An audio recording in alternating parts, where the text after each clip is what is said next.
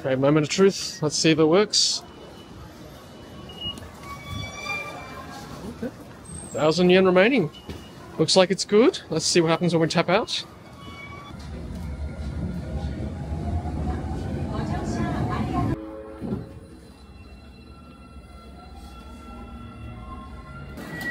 Alright, see if this works.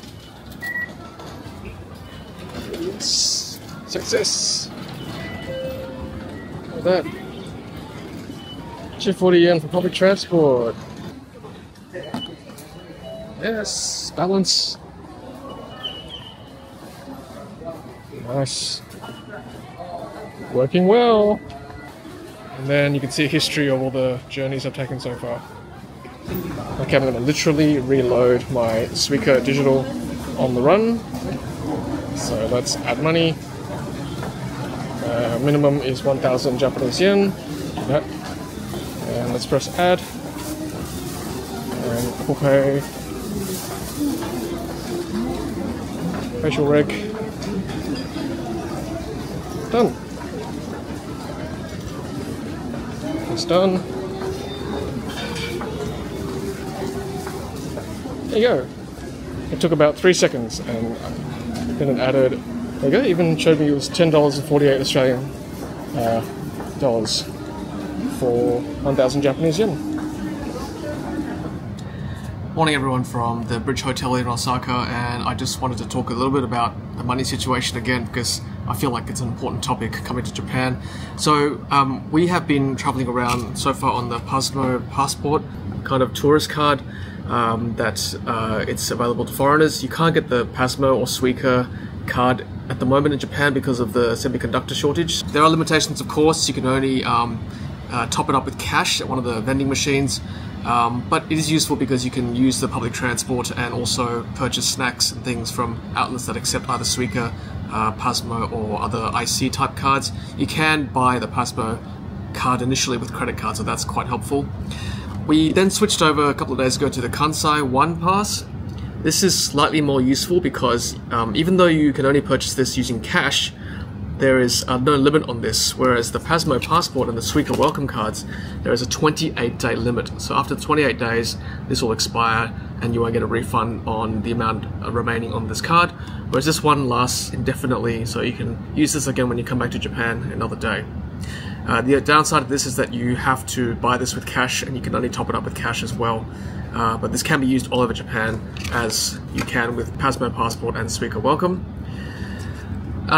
Today, I'm going to actually try using this Suica using my Apple iPhone wallet. This was a tip sent to me kindly by one of our viewers after watching one of my earlier vlogs. So this is really easy to add, and you just go to your Apple Wallet. I'll just show you now, your wallet app, and you can actually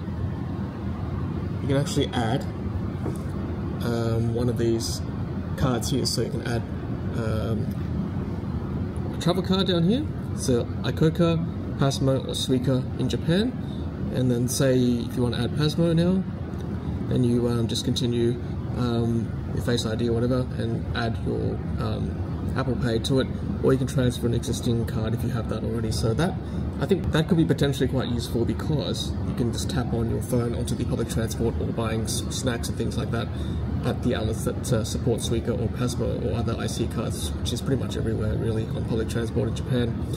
So I haven't actually tried this yet. I will try today, the Suica card on my Apple iPhone, and if that works, I'll get Joy to also either buy a Suica card or a Pasmo card for Apple iPhone, and that will do away with using these cards, which of course is a bit of a hassle. You're going to take it out of your wallet or your handbag or whatever and then tap it on, whereas this will be on your person most of the time and you can just tap it on. But apparently this also works if you run out of battery for your phone, so I will try that today too by switching my phone off and just walking through and tapping my phone on when it's bricked or out of charge, and see whether that works too. One more thing too, while we're here, I'll talk about the cash situation. So last night I talked a little bit about exchanging money into Japanese yen.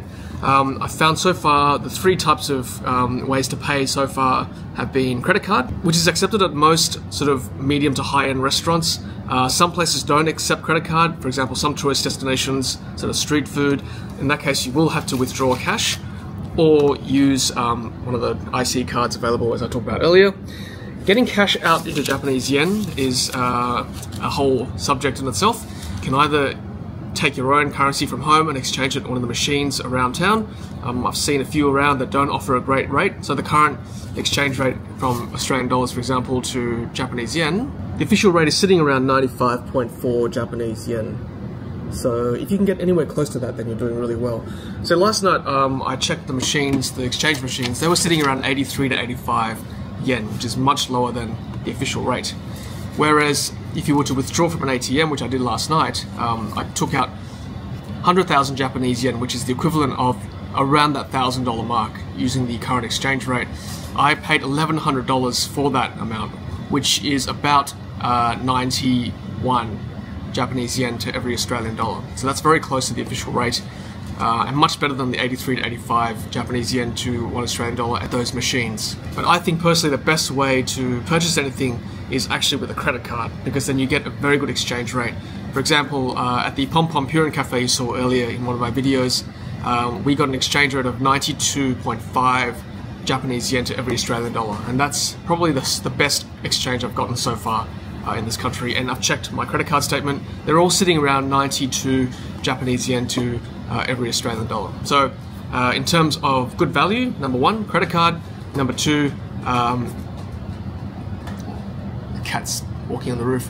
Number two, probably withdrawing from the ATM with a 3.5% surcharge. And then number three, exchanging it from one of those machines you see around town with foreign currency into Japanese yen.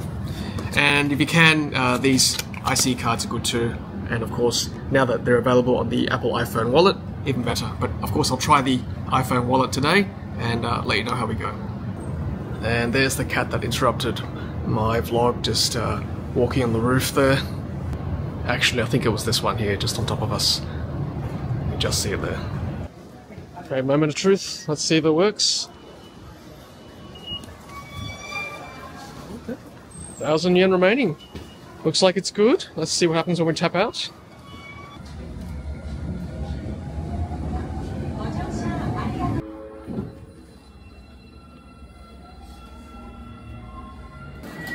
Alright, see if this works. Yes. Success! Look at that. 240 yen for public transport. Shinsaibashi to Shin Osaka Station. New balance 760 yen. Nice. Well, that's made me very happy that the Suica on my Apple Wallet is working fine. No problems. And I didn't even have to open up Apple Wallet or double click the side button either. So that worked just fine. I'm now going to try it with my phone off, simulating that the phone is out of charge or bricked. And let's see if that works as well. Japanese Krispy Kreme.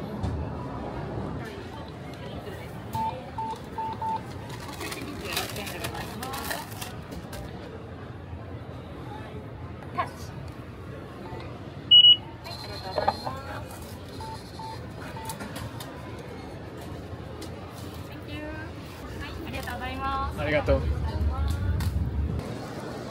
Alright, so I just went into the Shinkansen office here at Shin Osaka to book 3 more legs of our journey. That is from here to Hiroshima, and then from Hiroshima to Kyoto, and then from Kyoto to back to Tokyo on our last day. From Hiroshima to Kyoto, we have to stop back here at Shin Osaka. I tried to use the vending machines, but they are just so complicated. You can use the website to make adjustments and reservations, but you have to have purchased the original JR Rail Passes from the official JR Rail Pass site. But because we bought it from Klook, we have to either use the machines or go to the JR booking office to make those reservations, which we did. And yeah, I'm glad we did, because those machines are actually quite complicated for multiple journeys. And because there aren't very many bins in public places, most of the food outlets that you buy the food from will accept your rubbish for you. Alright, here's a tip. So you can use your JR Rail Pass for some of the metro lines around the cities in Japan. For example, here in Osaka, you can use it for the Osaka Loop line, and also the JR Tokaido Sanyo line that we're about to board right now. In fact, it's probably worth using your JR Pass for any station that has the word JR or the initials JR in front of the station. or whichever line has JR in front of the line. Probably worth trying a JR pass. Alright, so thank you JR pass. Like I said, some of these train stations work, so slip it in. And we are good. Free travel. Thank you very much, JR. Well, here we are at Yodobashi Omera. Pretty big square here. See a Ferris wheel there. Very close to Osaka Station City. Amazing place.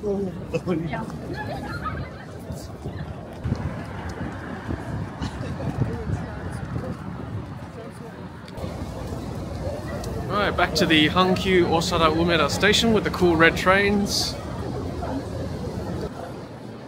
Okay, so the next test is to brick my phone. That's to turn my phone off. I've got a balance of 760 yen on the Suica card. Okay, turning my phone off. Okay, slide to power off. Done. Okay, so we have the bricked phone. It's definitely off. Alright, let's tap and see.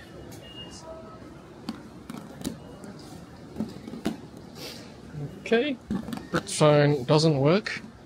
Nothing, so I'm going to have to turn my phone on. Well, unfortunately the bricked phone didn't work. It's a ticket. Well, at least now we know. I've got on the train once I turned the phone back on. Oh, these trains cool. Okay, turn my phone back on. Yes, balance. Nice. Working well.